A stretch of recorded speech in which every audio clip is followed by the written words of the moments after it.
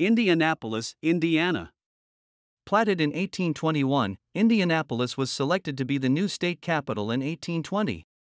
Today it hosts racing's Indianapolis 500 and is home to attractions like the Children's Museum and White River State Park.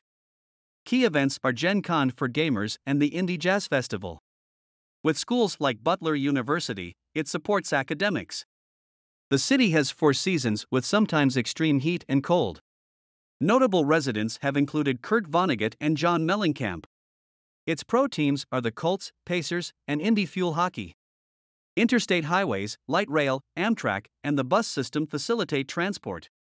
Local cuisine features Midwest comfort food like pork tenderloin sandwiches.